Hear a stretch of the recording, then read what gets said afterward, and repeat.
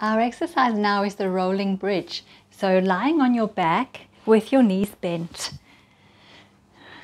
Bending your knees up to the ceiling, have your feet parallel with each other, knees parallel.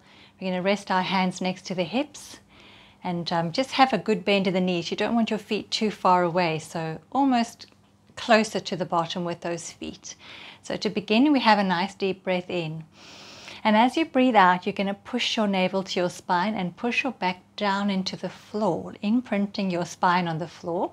And then we're going to slowly lift the tailbone up and then peel the rest of your spine up slowly, one vertebra at a time off the mat until you come into your bridge. Now hold at the top here in the bridge. Have a deep breath in.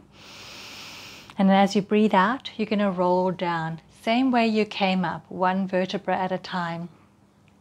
When you get down to the floor with your tailbone last, have a breath in again. And then let's roll up again. We're going to do 3 of these. Peeling your back off the mat, one vertebra at a time. As you come up, you can feel the squeeze in your bottom and the hamstrings. Maybe some work going on in the lower back. And then we'll roll down again. And here comes the last one. Breath in here. As you breathe out, we're going to come up into our bridge and we're going to hold it for 3 breaths. So while you're counting your breaths, here we are at the top. I'm going to tell you about the benefits of this pose. We've got a stretch going on here in our hip flexors again, and then we've got some strengthening happening in the glutes and the hamstrings, which are going to strengthen your hips as well.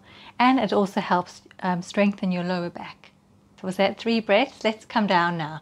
Slowly rolling down, one vertebra at a time. And you might feel like hugging your knees to your chest after that one. Well done.